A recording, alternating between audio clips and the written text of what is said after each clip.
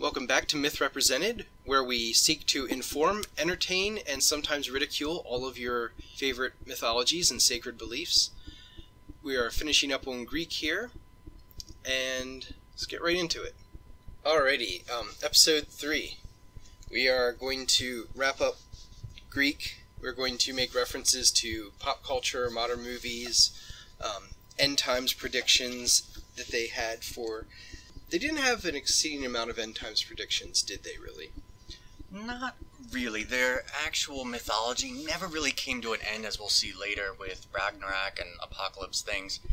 But in doing research, there was one thing that when you think Greeks and you think giant cataclysm, good old Atlantis always comes around. Mm-hmm. Yeah, that's really... And that's a popular one.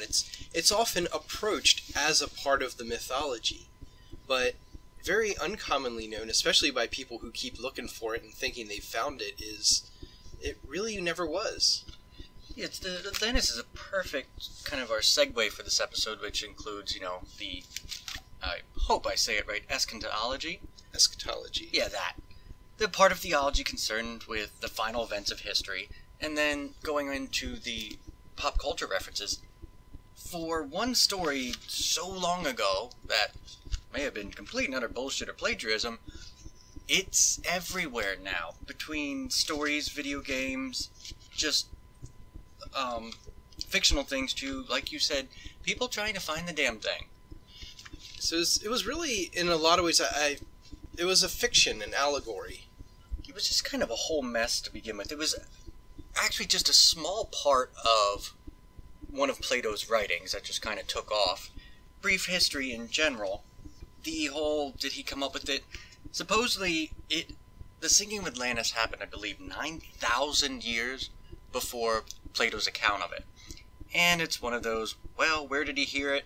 He heard it from, I believe, Critias, who heard it from Solon, who may have heard it from an Egyptian priest, who just, found it laying around in hieroglyphics somewhere.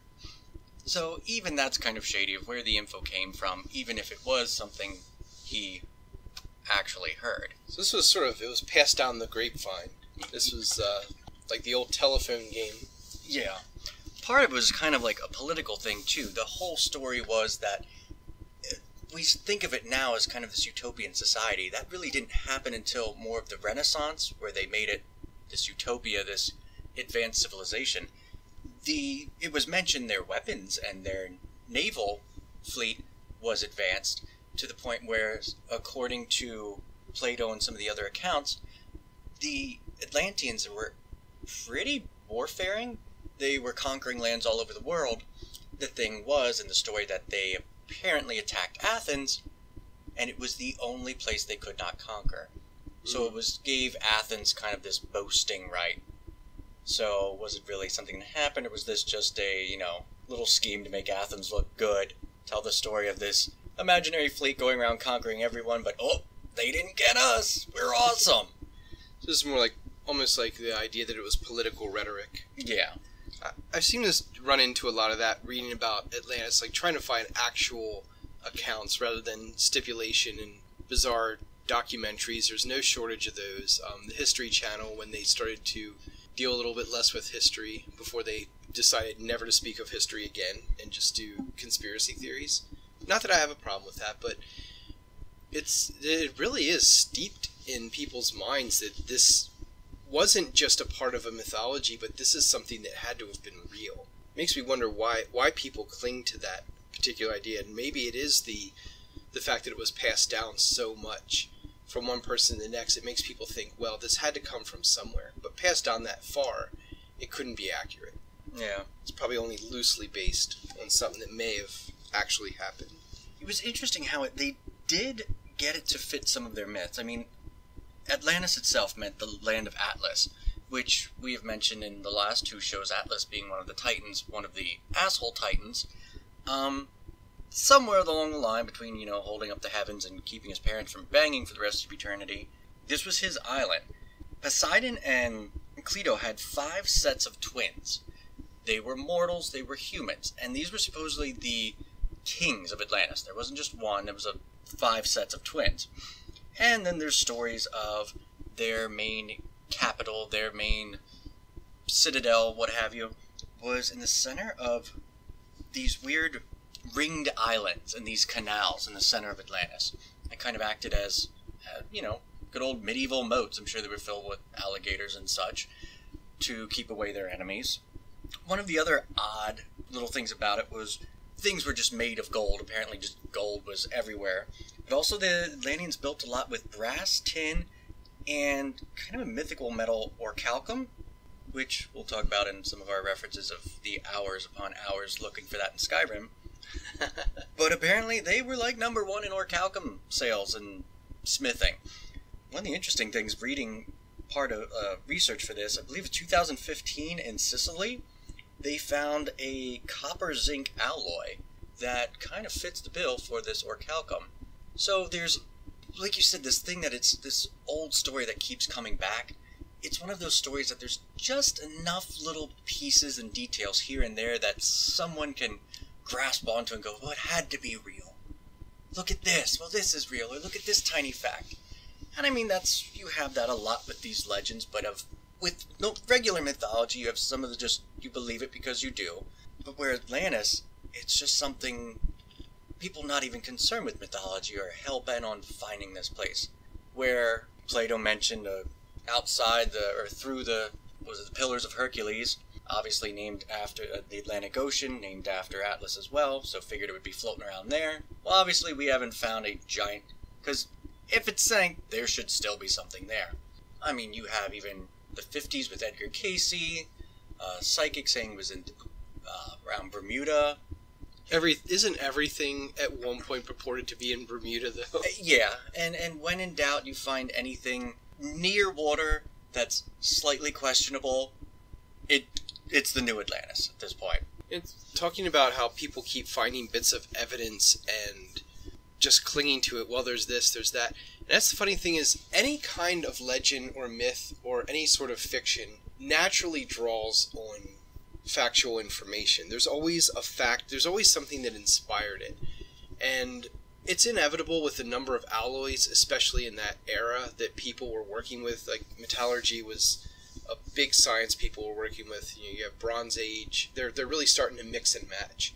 So it's inevitable that someone would stumble upon something orichalcum-like. And because mythologies, when somebody makes up a lost city, they're not making up things that are that fantastical.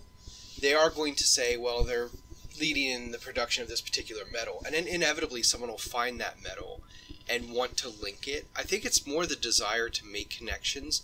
That's a huge instinct in the human brain, is people want to connect one thing to another. So it's easy to say, well, this must have been Atlantis, this must have been the metal they used, this must be the location, because we really do draw from real life experiences when making a myth. I think that's why it's so easy to think that something, even if it was a story, just a story that was passed on, to want to find the reality behind it. And then it's easy to go from finding the reality it sprang from to saying, well, maybe it was all real. It's like if I made up a story, and in that story, like there could be like unicorns and robots and stuff, and people shooting lasers out of their Atlantis. There are some crazy ideas of what it was. We all know it's aliens. It's always aliens. It was just riddled by alien robots riding laser-eyed unicorns. That's what I learned. That's what I learned from the documentary Stargate Atlantis. And it was just, people are always finding these little links. I could make up a story, a fictional story with all these ridiculous elements, but if in the story part of it takes place in an actual place, and then someone goes to that town, the first thought shouldn't be, well, maybe the unicorns, finger lasers, and robots were all real too. It should be, oh, here was the inspiration for that story. But that's another the big thing, the big difference between science and mythology/religion. It's not looking for the evidence to show you what happened. It's trying to fit the evidence in what you want the history to be. No offense to religions or anything. I don't want to like prompt a beheading or anything, but sometimes we do try to cram the facts into something like this. So that's why I think Atlantis is so widely regarded by many people to be some fact waiting to be discovered. Well, even, as we mentioned, many myths in general, getting back to the kind of political rhetoric of, Atlantis was so powerful, but yet it couldn't beat Athens. The whole story in itself, again, piecing it in with the Greek mythology we know, the gods, they liked, vengeance and punishment and keeping human beings in place.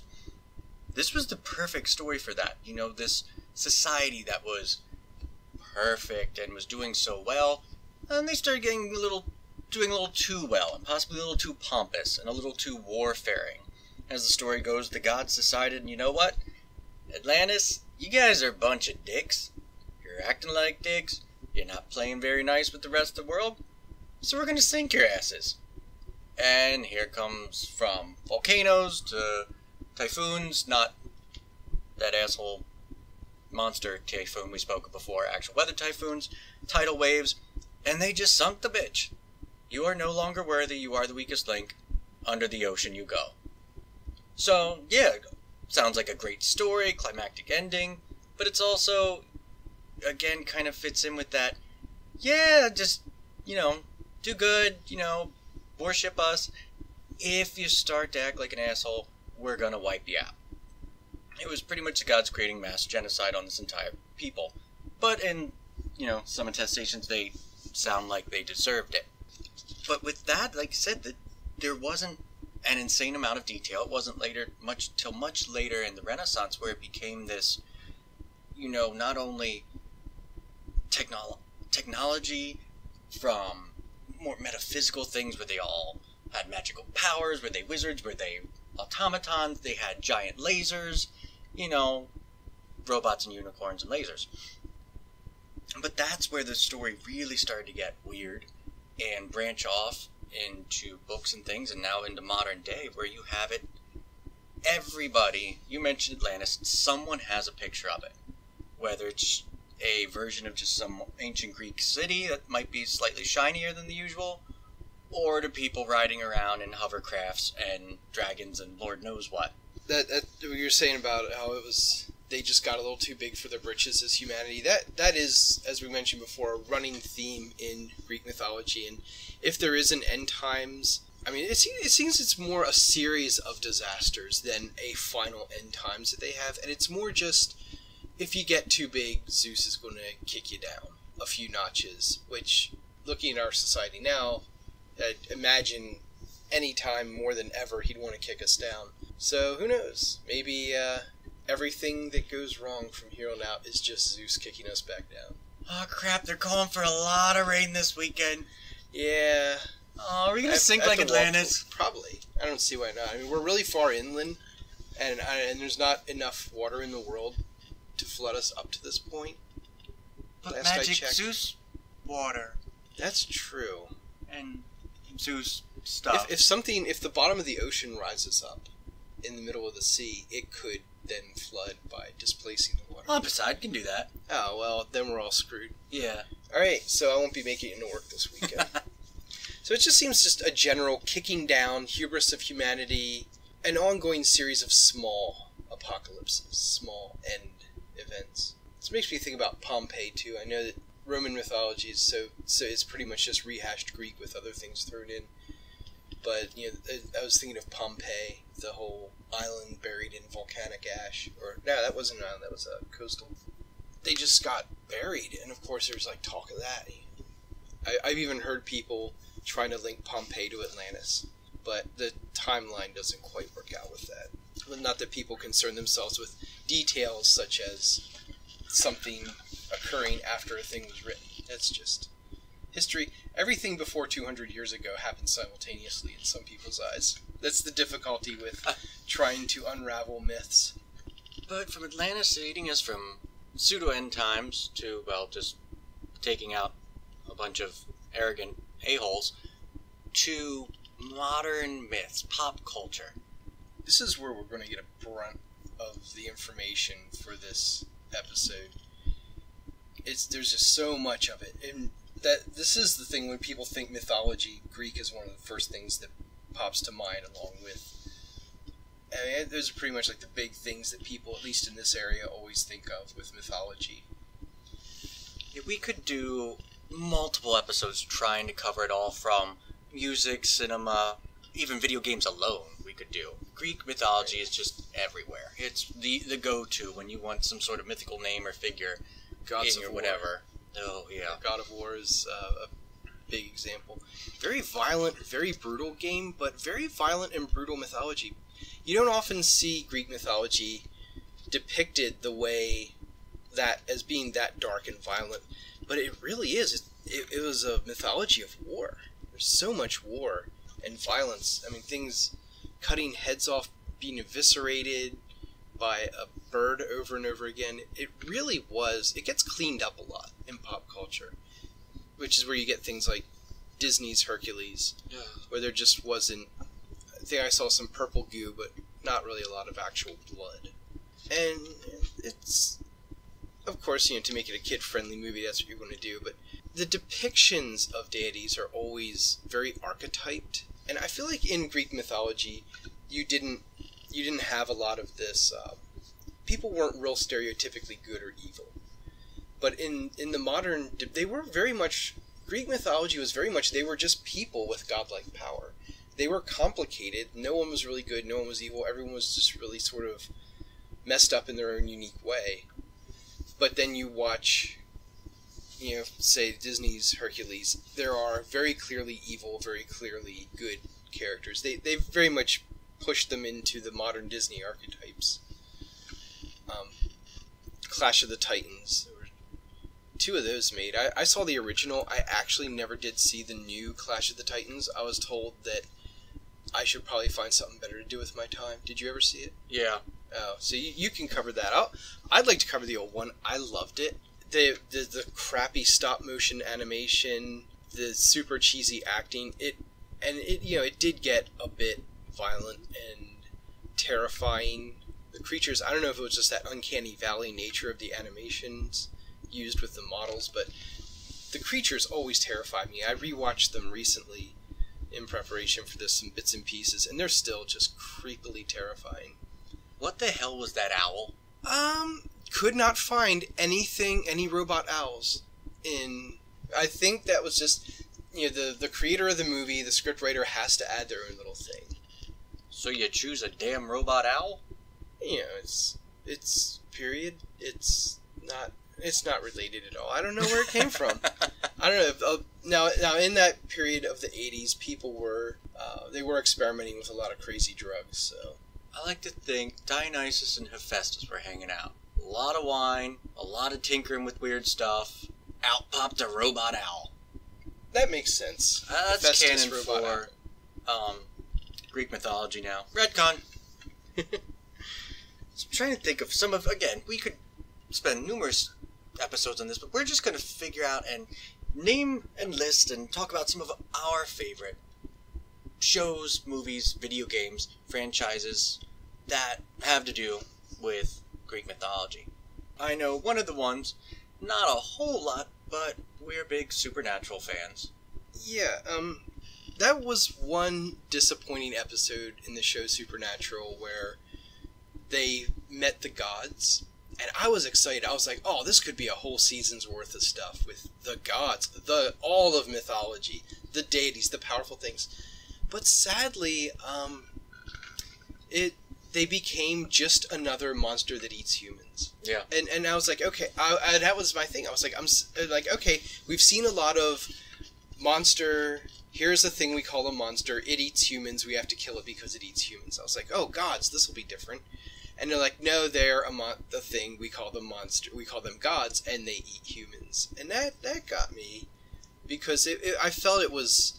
They probably had a good 5 or 6 seasons worth of. They could have done a whole nother series just with the gods. Oh yeah. Then this is a show that I will follow into its 100th season. But this was one thing that drove me nuts, is their versions of the gods. When I saw Hermes, with, I believe, an entire severed head on a platter.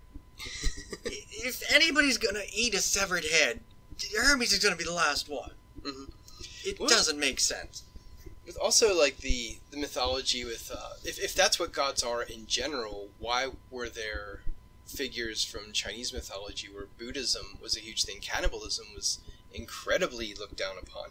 And there aren't really even necessarily gods in some of the more Eastern religions. You have deities of sorts, but they're oftentimes elevated humans. So there was a lot of... Zeus has done a lot of weird shit in his day, but eating people, I have not found anything.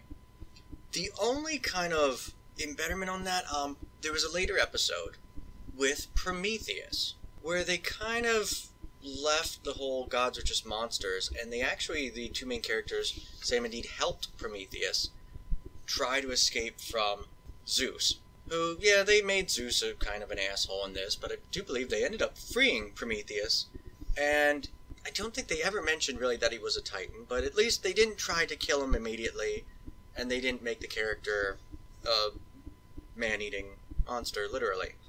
There were a lot of deities that were depicted as man-eating monsters, so if all of them were, why would there have...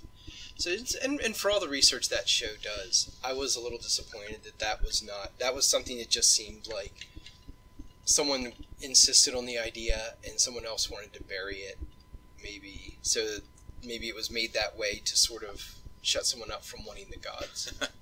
Oh, I just looked up in Clash of the Titans, the robot owl, Bubo. Bubo. Yes. So Athena had a beloved owl of the same name, and yes, Hephaestus forged the robot owl and sent him along to aid Perseus in his quest to save the Princess Andromeda. That, yes, I was remembering that, but I was like, I don't want to say anything till I double check it because I couldn't remember. But yes, Hephaestus made that robot owl. Yes! Yeah, you called it. Very nice. good. That thing's legit. It doesn't say. That's what it says right here. Whoa! Bubo was forged by Hephaestus. Right there. That is the Clash of the Titans wiki. I remember reading about that. I know my deformed metallurgy deities. Oh yeah. One thing with Greek mythology pop culture we have to mention is the classic, what do I want to say, 90s Hercules and Xena, Kevin Sorbo and Lucy Lawless. Oh yeah. God, those were my guilty pleasure. Oh, it's Kevin Sorbo. Yeah, it was Lucy Lawless. Jesus. And yeah, those are two. They are two people who were just born to be in mythological. Oh, was it Call the Conqueror? Was another big one I used to watch, but it was a lot of inspiration there. But I never saw Hercules and Athena. And Xena was my favorite. It was Hercules and Xena? Yeah, Xena, warrior princess. I thought you said Athena. No. So Xena actually, there was a crossover. Okay. No. Tell me about this. Hercules, I need to hear about it. I believe, started first. He had his, it was like almost a little buddy comedy with his friend Aeolus. The mythology, watching it as a kid, you just kind of went with it because there was pretty decent effects for the day's monsters. And I believe that's where Xena came from, and it became a spin-off. Oh. Xena was not based off of anything. She was not mythologically canon. But damn was she badass. And some lesbianic shit going on, which just made it awesome. Bruce Campbell was a reoccurring character. Why did I never watch this? Oh my god. Huge Bruce Campbell fan. It went from, like, fun to dark to campy, back to dark again, some lesbianism, like back life. To campy. Yeah, it was amazing. There was I heard rumor, they were trying to get it redone. Lucy Lawless would do it again. She is aged like a fine wine made by Dionysus himself. She's still friggin' hot. Some of these people have to have Dorian Gray paintings stored away. I know David Bowie's got to have one. But I believe she was just in Agents of S.H.I.E.L.D. last season, and yeah, still, I'm sure, would fit into that tiny Xena armor, do her funny little yell, and kick some ass, and make out with some chicks. that would be fun. But I think that even gave a spin-off. I believe Fox Kids had a young Hercules later, but I don't know whatever really happened with that. There's a name we're hearing a lot in all this pop culture stuff. Hercules is always the one who pops up. I think his story of all of them is, of course, the most relatable because it is that hero's quest, and it is that you're a human being in a sense, but you have some divine ancestry, and there's this sad dream of, you know, that being someone special, overcoming adversity. He had specific set, these are the quests you must overcome. It's very appealing, and that seems to be the one that always pops up in pop culture. Even he's a Marvel Comics superhero, which is interesting. You know, we'll mention it later, you know, in our pop culture reference episode for Norse mythology. You have Thor, but that opened up, as him being a main superhero, it opened up the door to have gods from multiple pantheons in the Marvel universe. And again, it's a lot of Norse as primary characters, but Hercules himself he's I think on and off Heroes for Hire, may have been in and out of the Avengers for a while. Even the Greek pantheon, I believe, or last I heard in Marvel, they're more of a kind of like a mafia. They've kind of come to the human world and doing things. So that's kind of fun. I'm a big Marvel fan, so Imagine that. Now imagine them all with like fedoras or in tracksuits, sitting around and like in the backs of warehouses, eating lavish meals in little bistros, little Greek bistros. Sticking with some of the 90s stuff, one of my all-time favorite cartoons, Gargoyles. Now, in itself, not a lot of mythology. Well, here and there they did some Egyptian, a lot of stuff was mentioned.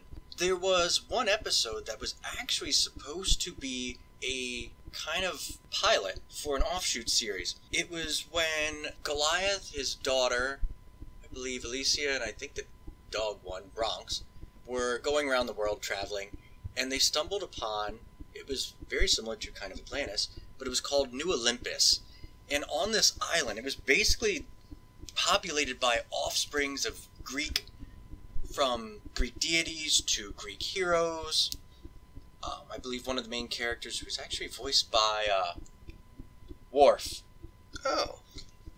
That show was just any Star Trek. If you were on Star Trek, you were probably also on Gargoyles. But anyway, he was the offspring of the Minotaur. There was, just like I said, countless mythological references. And I remember as a kid thinking this was really cool. And to later find out this was almost a series in itself, I would have watched the hell out of that. I never really saw a lot of that series. Yeah. Now I want to see it though. We're gonna find it. I'm the son of a Trekkie. Yeah. It started as, I think, the guy who played Riker and Deanna Troi were two main characters. And then it just went into, I can't even remember how many characters ended up on that show. And it was mostly Star Trek Generation, and then Catherine Janeway from Voyager was on it. It was crazy, but amazing. But unfortunately, the New Olympus show never took off. It would have been amazing. We could have talked another probably 2 hours about that, but bastards. So, you know, one of the more, I'm not even sure what year it came out, but kind of the darker aspect, the graphic novel that you've been into, which is comprised primarily of... Oh, the Sandman series? Yes, the Sandman series, actually one of the biggest plot arcs involves Greek mythology. The main character, for those who have not read it, read it, and it's by Neil... have homework. They're sitting right there. There they are. You're going to read hell. them. I don't have all of them, but it's Neil Gaiman. He basically wrote this monomyth of sort of the first gods of humanity. And they are based on, there's destiny and dream and death, desire, despair. They all start with D. That's a little running gag that's referred to a number of times. But Dream is, the character Sandman is Dream. And he's the titular character of the series. And in it, he is the father of Orpheus in Greek mythology. They tie into mythology in numerous ways. Sometimes if there is a god of dreams, he'll appear to somebody who worships those gods as that god. So he got tied into the Greek mythology. He had his son Orpheus. Orpheus was mostly killed to where he was just a head. And, would just kind of sit there singing beautifully, and this was very much meant to appeal to the goth scene. So of course he was a tormented, elf-faced male with who sang beautifully all day and just wished for the release of death. Eventually, a little bit of a spoiler, Dream goes, speaks to him, and he releases him. He kills him. And if you remember from what we said of the Furies, you kill a family member, that's it. This was all sort of being orchestrated. Someone wanted to take him out, and they got this all to happen, got the attention of the Furies, and they went after him. And this is how his big final arc is very much between him and the Furies. There's so much tie-in with Greek mythology right there, but that's actually where I first heard of the Furies, before I really knew a lot about Greek mythology, is from that comic. And they had Neil Gaiman's very good with accuracy and digging up obscure things. He will find deities that you had no idea existed. I mean, they were vicious, they were unforgiving, unrelenting, and they had the whips of scorpions and everything. So that was a particularly good depiction of mythology right there. Not a lot of plot holes, not a lot of inconsistencies from the original texts. That's one thing I don't always feel that something is better because it has more accuracy. Sometimes deviating from the original text makes it better. Sometimes you turn them all into man-eating beasts. I mean, sometimes it depends on how much you deviate and why you deviate. But Neil Gaiman's always been a great writer of a sort of Where Are They Now of mythology. So highly recommend the Sandman series. The Kindly Ones. This is where a lot of the Greek mythology ties in. So that's basically some of our favorites with pop culture references. Now, I never saw it, but the whole Percy Jackson thing. What was did you ever see that? I made it through the first one. Once I saw Kronos emerge with devil horns, up until that point it wasn't awful. But there was one thing in our research a movie that we found that we had to actually sit down and watch. It was beautiful in a horrible, horrible way. A friend of mine who is a huge fan of cheesy movies and a huge fan of Arnold Schwarzenegger, my friend Chad, was like, "You've got to see Hercules in New York. It's Arnold Schwarzenegger's first movie." They actually overdubbed his voice originally because he was so hard for people to understand. If you watch the original undubbed, where he talks in his, at that time, very thick Austrian accent, there is one scene where you hear him talk through a radio, and it's the overdubbed voice, so that throws people off a little bit. It is so ridiculous, so cheesy. Everyone in it is just like they're all like cartoon characters. The expressions people make, the things they do, it was just so beautifully awful. The basic plot was Hercules is bored. That's it. He got bored, so as punishment, Zeus zaps his ass to the middle of New York. He wants to see humanity. He wants to see Earth. And Zeus is like, "Fine, you'll see Earth. Here we go. Boom, Central Park. There you are." I believe he was picked up by a cab driver. Yeah, and then he didn't have money. And there was they found him in the ocean. That's what it was. And they brought him on board. That's right. And then the pretzel vendor finds him and is his sidekick and sort of the person who is guide in this crazy new world.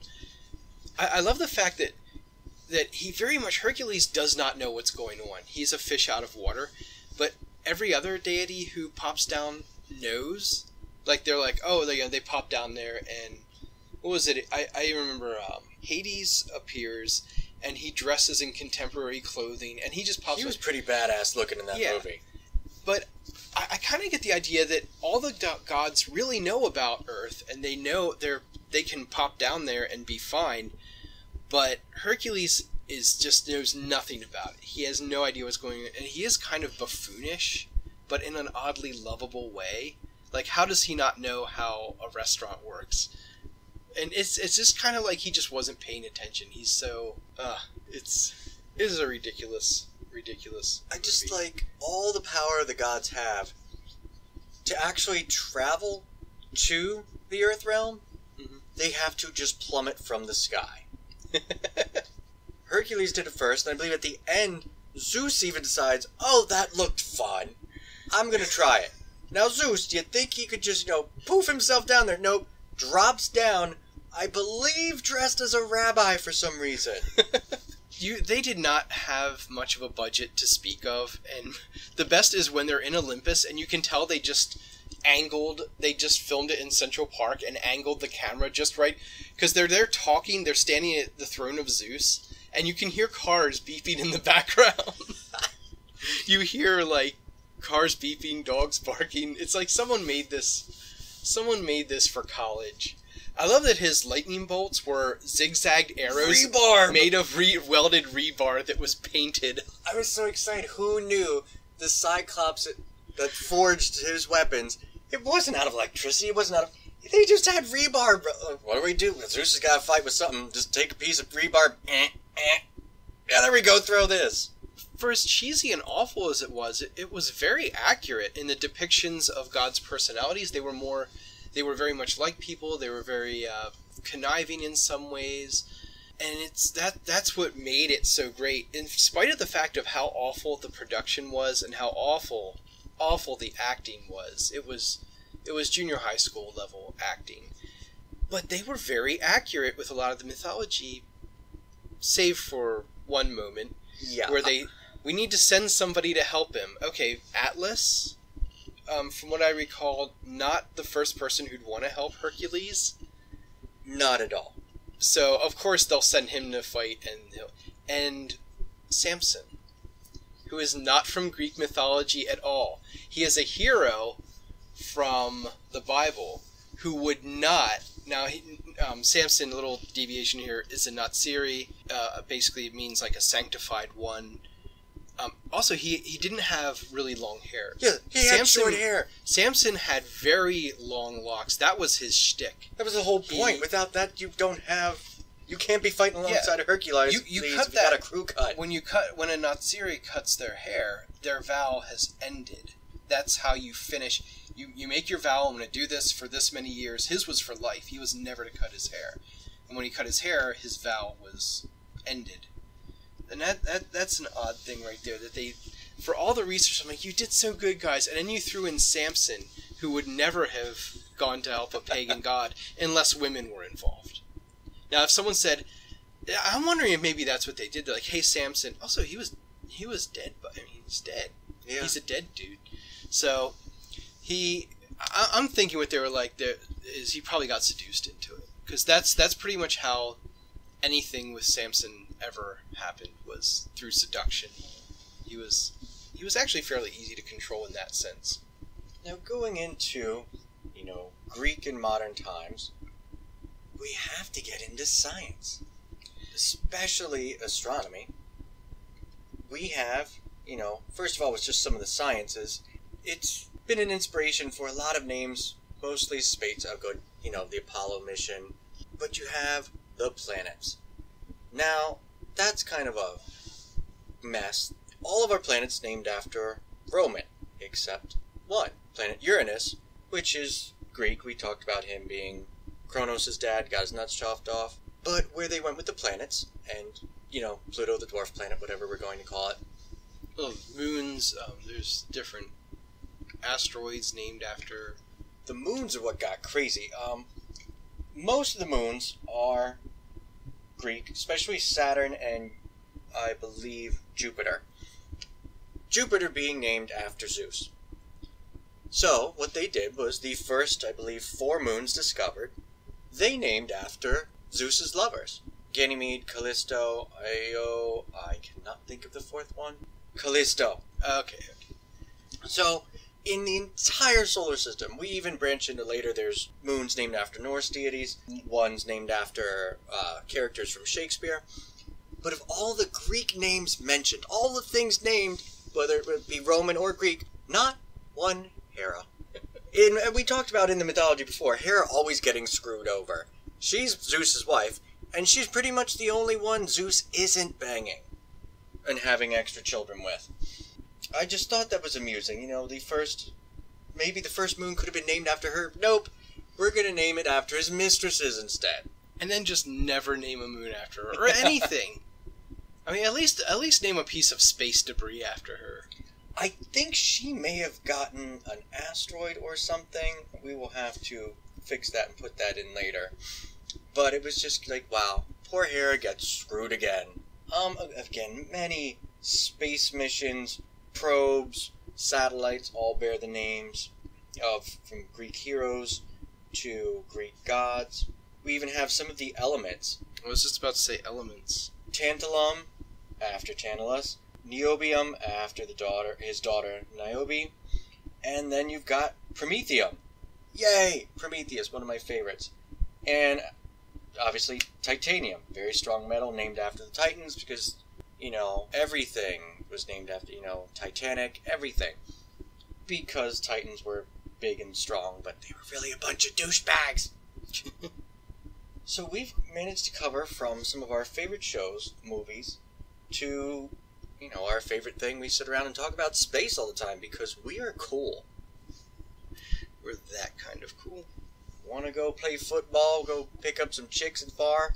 No, we're going to hang out and talk about X-Men and space. So that is pretty much, we are covered for our purposes, Greek/Roman mythology. We will continue our cycle of a show of beginnings, a show of our favorite legends, and ending with the end times and pop culture.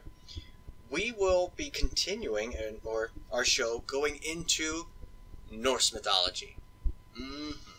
So that will be a lot of fun. Hopefully you will stick around and are not tired of us yet and would like to listen to us because we are fun and nice and sweet and lovable and we're sexy. I'll just tell you, we're sexy as hell and entertaining. Irrationally so. Yeah. So we are Myth represented. Hopefully we will have you listeners back for the next episode. Hooray! Yay!